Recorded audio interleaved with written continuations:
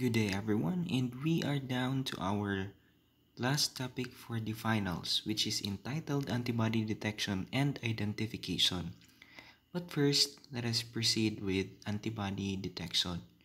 So, the purpose of an antibody screen is to detect any potentially clinically significant antibody in a donor's or recipient sample. Studies have demonstrated that only a small percentage of the healthy population, from 0.02% to 2%, has detectable red cell antibodies. In contrast, 14% to 50% of individuals in chronically transfused populations, such as sickle cell anemia patients, may demonstrate red cell alloantibodies. So, antibody screens are performed to detect antibodies in the following people. First is for patients requiring transfusion. Second is women who are pregnant or after delivery. Third are patients with suspected transfusion reactions. And lastly, for blood and plasma donors. The antibody screen involves incubating the patient's serum or plasma with screening cells at 37 degrees Celsius and performing an indirect antiglobulin test or IAT for the detection of IgG antibodies. So antibody screening cells are group O reagent red cells. So these cells are tested with the patient's serum to determine whether an unexpected antibody exists. So our objectives for the week, first is to discuss the importance of the antibody identification panel, and second is to explain the principle behind the different phases of testing.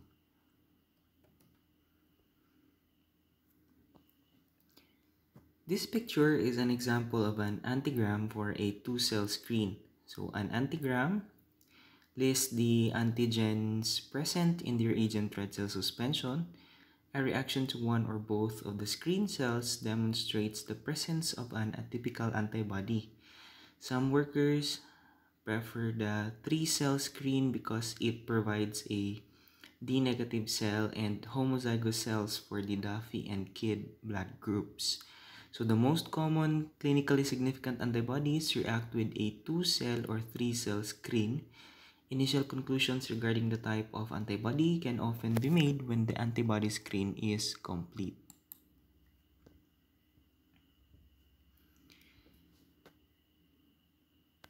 So this is an example of a presumptive interpretation after antibody screen and direct antiglobulin test.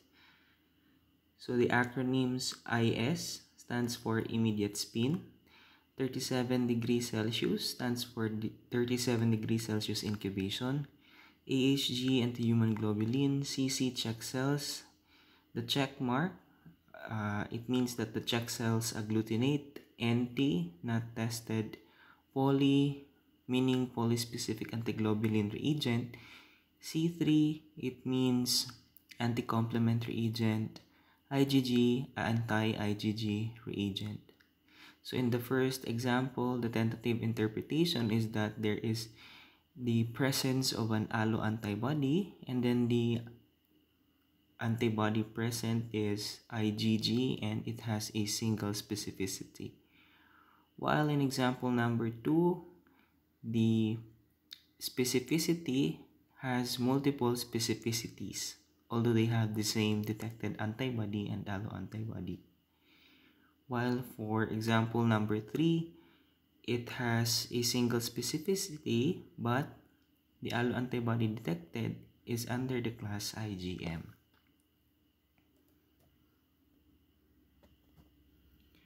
So equally important as the detection of clinically significant antibodies is the recognition of false positive reactions in the potential causes.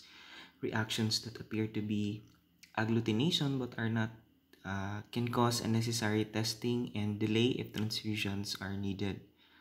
False positive reactions can be caused by RULU, antibodies through preservatives, febrin, contamination of the sample, and presence of cryoprecipitate from frozen samples. Polyethylene glycol or PEG can cause false positive reactions if the reactions are read at 37 degrees Celsius. So before extensive workups are initiated, investigating the patient's diagnosis, reviewing methodologies, and obtaining a new sample are recommended. Now let's proceed to autocontrol and direct antiglobulin test. In antibody identification, the autocontrol and the direct antiglobulin test, or the DAT, can provide important information regarding antibody specificity. An autocontrol tests the patient's serum with his or her red cells and includes the potentiator used in the antibody screen or panel. The control is usually incubated with the antibody identification panel. For proper interpretation, the control is read in the reaction phases appropriate for the potentiator. So the DAT is performed on the patient cells without serum and potentiator or an incubation step. So testing an autocontrol routinely with the screen is optional, and most workers prefer to perform a DAT only if the screen is positive. The autocontrol and DAT provide useful information in determining whether the patient's antibody is directed against his or her red cells or against the transfused cells in the case of a recent transfusion.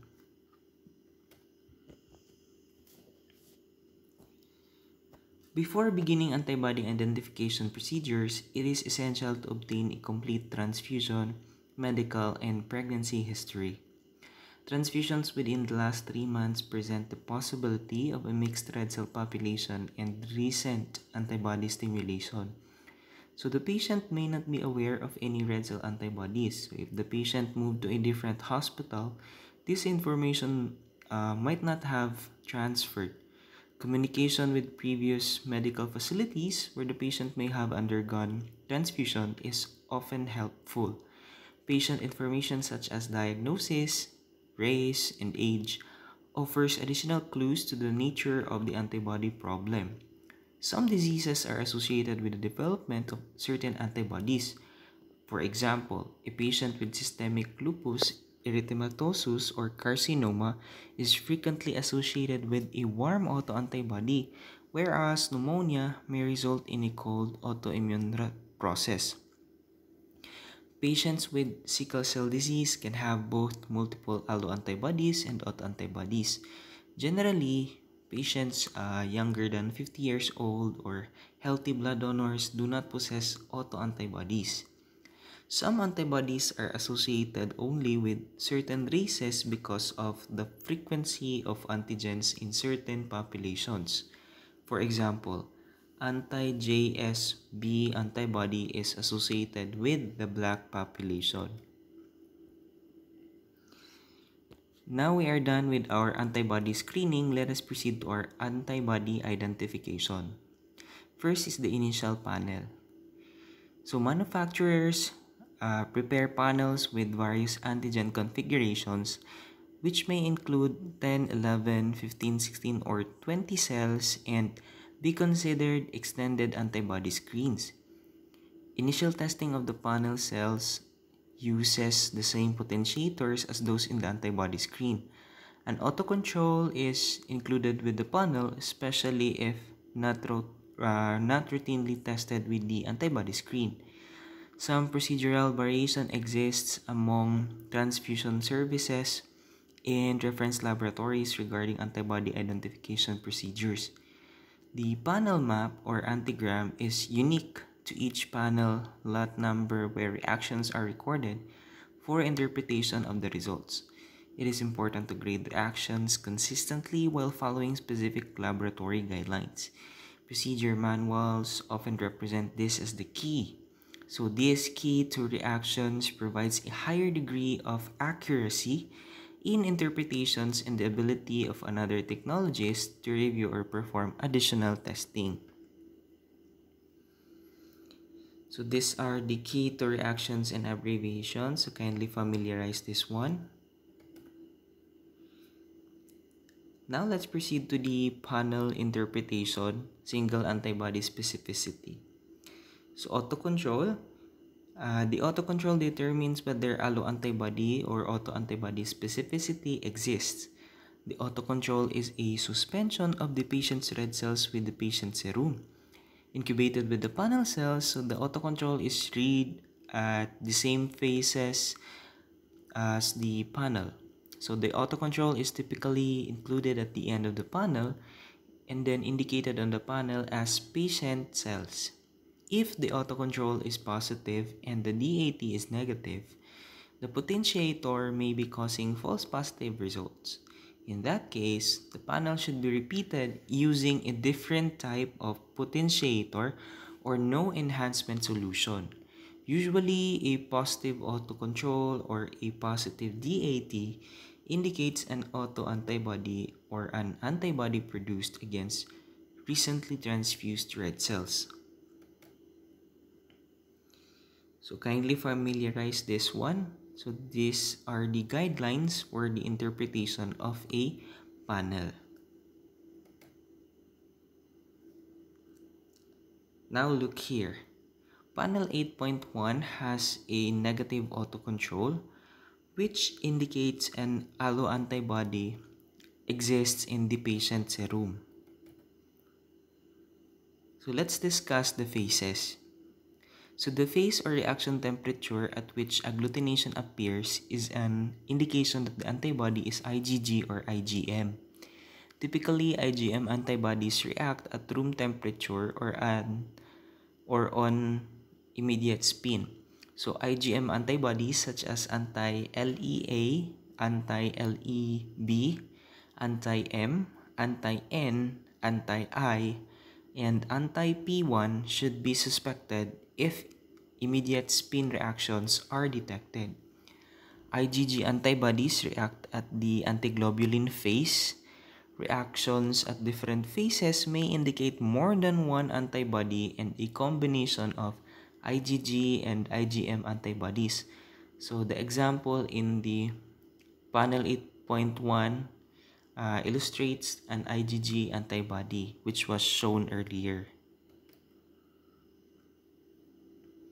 Next is the reaction strength. So the strength of the antibody reaction is a clue to the number of antibodies present. Reactions of varying strengths suggest more than one antibody. So going back to panel 8.1, all reactions are fairly strong and of similar strength, such as 2 plus and 3 plus. So antibodies such as anti-K, anti-D, anti-E, all capital, anti-E small, anti-C small, and anti-C capital are commonly stronger than your anti-FYA, anti-FYB, anti-JKA, anti-JKB, anti-S small, and anti-S capital. So the strength of the reaction also varies with the antigen dosage. So if a panel cell is homozygous, so a stronger reaction may be noticed. So in some cases, weak antibodies may not even react with heterozygous antigen expression. So that's why you need to rule out. So panel cells that give negative reactions or zero reactions with all the tested phases are used to rule out antibodies. So please refer to panel 8.2, which will be shown later on the next slide. So you must begin with the first negative panel cell reaction, which is cell 2. So looking across the panel, place a line through the antigen specificity that is positive or plus sign on the panel. If an antigen-antibody reaction did not occur, the antibody did not react with the antigen on the panel cell and it can be eliminated as a possible antibody. Panel cells that are heterozygous, particularly in the Daffy, KID, and MNS system, should not be crossed out because the antibody might have been too weak to react or is exhibiting dosage. Continue ruling out using the panel cells that gave a negative reaction. The process of ruling out has narrowed the antibody possibilities down to anti-K and anti-LUA. So this is what I'm talking about. So the interpretation for this panel 8.2, anti-K and anti-LUA are not crossed out. So anti-K matches the reaction pattern. 3 positive cells and 3 negative cells are demonstrating satisfying the rule of 3, which will be discussed later on our topic or lesson. So note that cell 7, as you can see, is homozygous for the K gene, capital K gene. So the reaction is stronger, showing dosage with this panel cell as compared with cells number 1 and 3.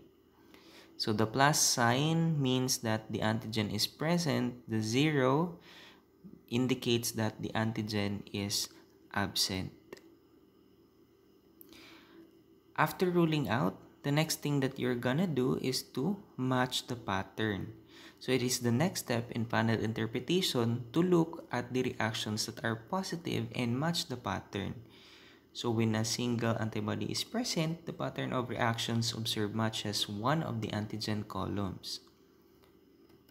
So let's say, for example, so agglutination was observed with panel cells 1, 3, and 7, and the capital K antigen is present on these cells. Therefore, the antibody identity is anti-K capital. So the other potential antibody specificity is not ruled out. Why? Because LUA is a low frequency antigen, so which accounts for less than 2% of the population. Because the antigens are rare in the population, so the probability of producing an antibody to them is low. For this reason, they can be ruled out without further testing. So additional antigens that are of low frequency in the population that are sometimes listed on panels are capital V, capital CW, capital K, small p, small a, and JSA antibodies. So these antigens are also typically ruled out but may be considered if the patient has been multiply transfused or has an incompatible cross-match. A special antigen typing column is often found on a panel antigram that may also provide clues if reactions do not fall within the patterns of the more commonly found antibodies. Now let's proceed to the rule of 3, which is the next guide or guideline. So identifying antibodies involves performing tests and making a conclusion based on antibody reaction patterns. To make a scientific conclusion, these reactions must be statistically greater than the reactions in a random event. So the p-value or the probability value must be 0.05 or less for identification to be considered valid. So to obtain this probability, at least 3 antigen positive red cells that react and 3 antigen negative red cells that do not react should be observed. So that's the rule of 3. Now in this example, so 3 antigen positive cells, as you can see in the panel cells 1, 3, and 7, and 7 antigen negative cells, which can be seen on panel cells 2, 4, 5, 6, 8, 9, and 10 were observed. So therefore, the rule of 3 was met. If there were not enough cells in this panel to determine sufficient probability, additional cells from another panel would be selected for testing. So this panel is known as a selected cell panel. Now let's proceed to the patient's phenotype. So testing red cells should be performed only if no recent transfusions have occurred. So red cells from transfused donor units may remain in the circulation for 3 months and may cause misleading and incorrect results if different cell populations are present. So the accurate phenotype of a recently transfused patient would necessitate cell separation techniques to separate transfused and autologous red cells. We also have multiple antibodies. So when patients have more than one antibody, additional techniques are needed in order to resolve the problem. So like for example, following the guidelines uh, outlined, uh, which was presented earlier in the previous slide, so we can conclude based on those guidelines, we can conclude that the in this panel 8.3 that the autocontrol is negative and an allo antibody should be suspected. So reactions only at the anti-human globulin or AHG phase suggest an IgG antibody. So the reaction strength is variable, so it can be observed from 1 plus to 3 plus, which suggests more than one antibody and or an antibody that exhibits dosage effect. Anti-capital E and anti-FYA cannot be ruled out after crossing out antigens that did not react with the antibody. Matching the pattern is more difficult when more than one antibody specificity exists. So under the rule of three, two capital E positive panel cells were reactive, panel cells 3 and 5 with the patient sample. However, panel cell number 5 is positive for both capital E and capital FYA antigens and cannot be included. So 4 E negative panel cells were non-reactive, as you can see on panel cells 1, 2, 8, and 10. And then the rule of 3 was not met for confirmation of anti-capital E. So 2 more E positive panel cells that are FYA negative need to be tested. So 5 FYA positive panel cells reacted. So it can be seen on panel cells 4, 5, 6, 7, and 9 with the patient sample. However, panel cell 5 is positive for both E and FYA antigens and cannot be included. For FYA negative panel cells, so it can be seen on panel cells 1, 2, 8, and 10 were non-reactive. So the rule of 3 was not the rule of 3 was met rather for confirmation of anti-FYA. So anti-FYA is also showing dosage effect in the panel. Panel cells 4 and 6 are FYE positive, B negative, and have a 2 plus reactivity. So panel cells 7 and 9 are FYA positive, B positive, and have a 1 plus reactivity. So the patient's red cell phenotype is E negative and FYA negative, providing additional support that these antibodies could be present. So how are we going to resolve multiple antibodies? So selected cells are often used to complete the requirements for the rule of 3 to confirm the antibody specificities that are initially suspected. Cells may be selected from other panels without running the entire panel. In this example, panel 8.4 shows another panel that can be used to select additional E positive FYA negative cells. Panel cells 3 and 10 are E positive and FYA negative. So when tested with the patient serum, 3 plus reactivity is observed in the AHG phase of the panel. Anti-E rather specificity has now been confirmed by the rule of 3. So if the same panel manufacturer is used to select more cells, it is important to check that the donor number or the code is not the same as the panel cell used in the original panel. So this number is usually indicated in the first column of the panel. The donor codes for the selected cells used in panel 8.4 are 45 and 92, which are not the same as the original cells in panel 8.3. If the number were the same, it would mean that the same panel cell is being repeated. It is also important to remember that negative reacting screening cells in initial testing may provide additional information for confirmation. So this shows the enzyme treatment summary. Proteolytic enzymes can be used to eliminate or enhance antibody activity. So the FYA, FYB, capital S, capital M, and capital N antigenic activity is eliminated using enzyme methods. So, however, the antibodies to antigens of the RH, KID, and Lewis systems are greatly enhanced using enzymes in the test system. So enzymes act by removing the sialic acid residues from the red cell membrane, eliminating some red cell antigens while exposing others. So we also have additional techniques on detecting multiple antibodies.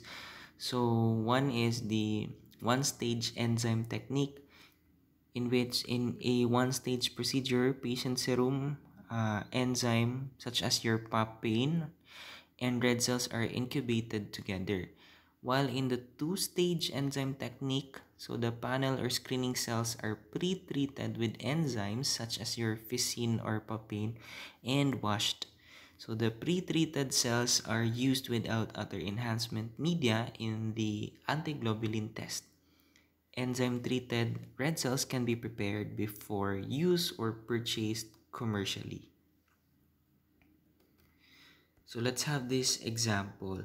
So after enzyme treatment, red cells are retested with the serum to determine whether the antibody or mixture of antibodies is still reacting.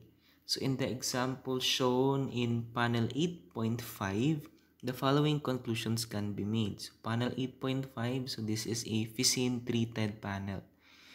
So the first conclusion that we can make is if there is no agglutination present after enzyme treatment, so the loss of panel cell reactions indicates that an antibody present in the patient sample was specific for an antigen denatured by enzymes.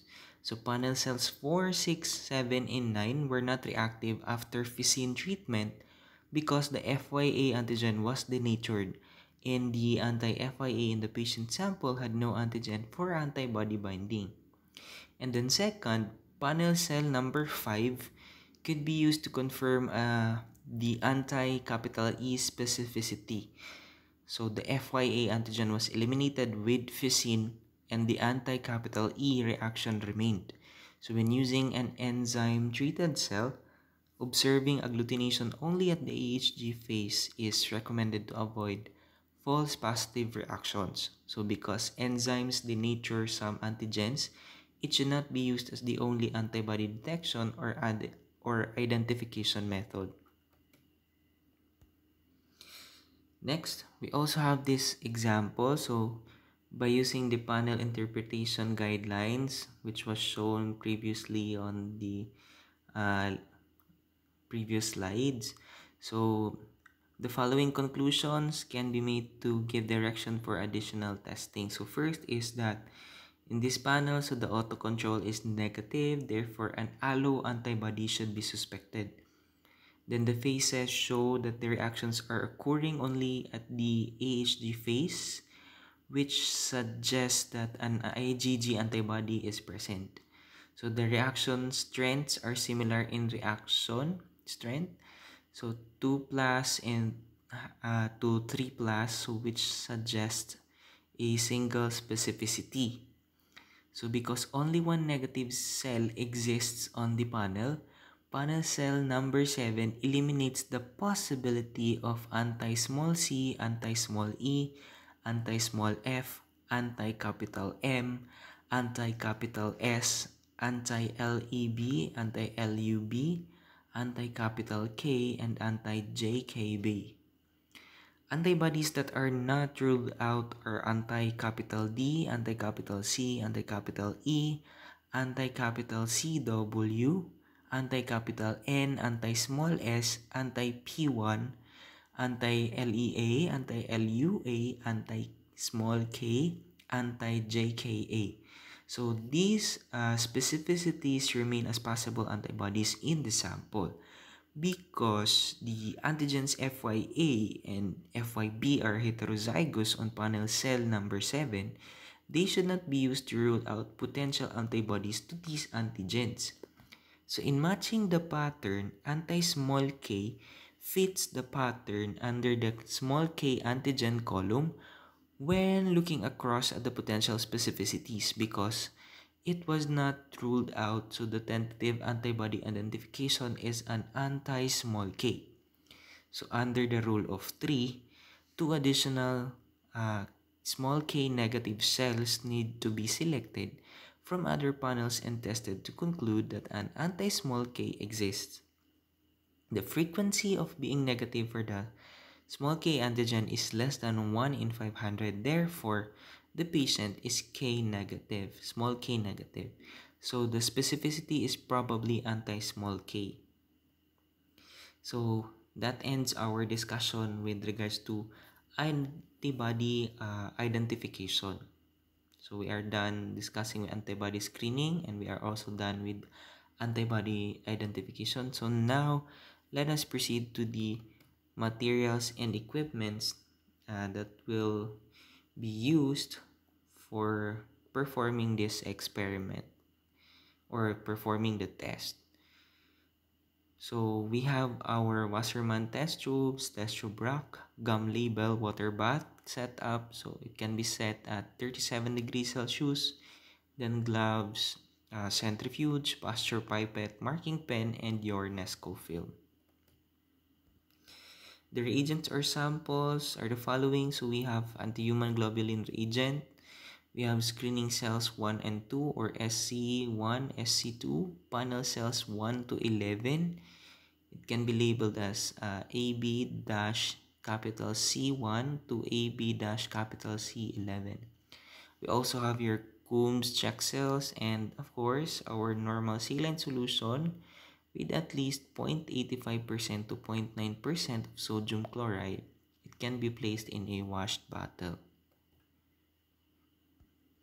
Now for the procedure on performing antibody screening. So prepare 2 test tubes and follow this table. So for the unknown serum, 2 drops for cell 1 and 2 drops for cell 2. Screening cell 1, 2 drops. And then screening cell 2, 2 drops. Next is for our immediate spin phase.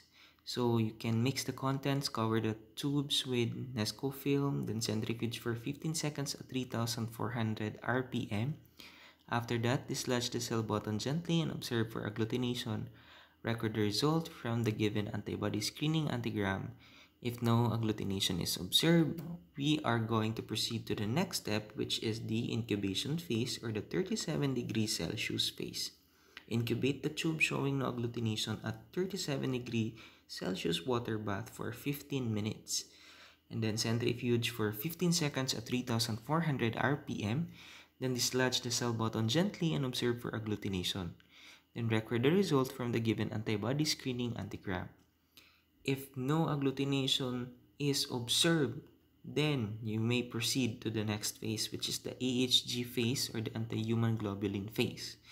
So what you're gonna do is that you're gonna wash the unknown tube showing agglutination 3 times with NSS, then decant completely after the last washing.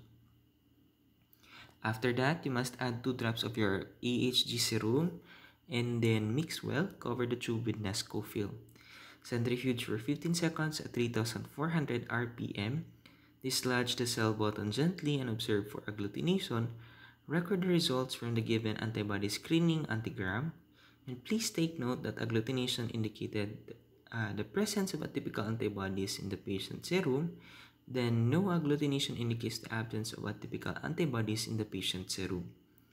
If the test does not show agglutination, so you can add 1 drop of Coombs check cells to the unknown tube and centrifuge for 15 seconds. Dislodge the cell button gently and observe for agglutination. Next is the procedure for antibody identification. So the first thing that you're gonna do for the procedure of antibody identification is to prepare 11 tubes and then label them as AB-C1 to AB-C11 and then follow the table presented on this slide. Next is we're going to perform your immediate spin phase or the IS phase. So you're gonna mix the contents and centrifuge for 15 seconds at 3400 RPM.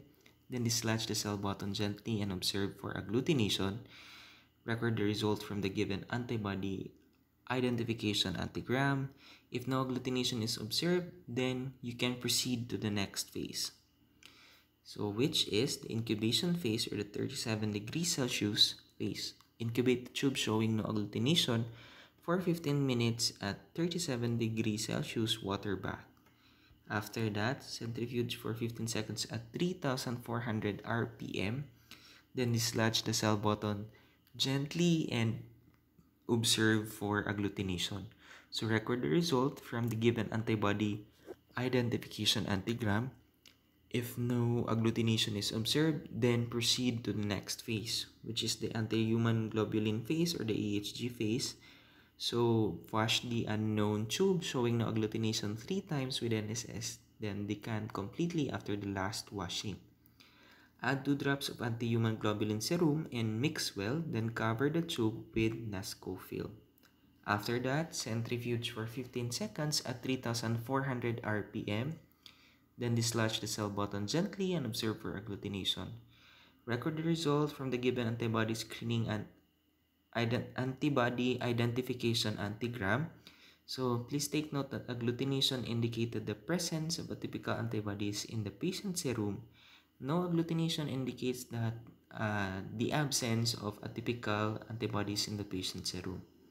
So if the test does not show agglutination, then you can add 1 drop of our Coombs check cells to the unknown tube and centrifuge for 15 seconds at 3400 RPM. Lastly, dislodge the cell button gently and observe for agglutination. So antibody screening and antibody identification procedure are somehow similar. They differ only on the reagents or the samples that are used for performing the test. And that concludes our final topic for antibody detection and identification. Thank you so much everyone, and I hope that you have learned something from this video. God bless you all.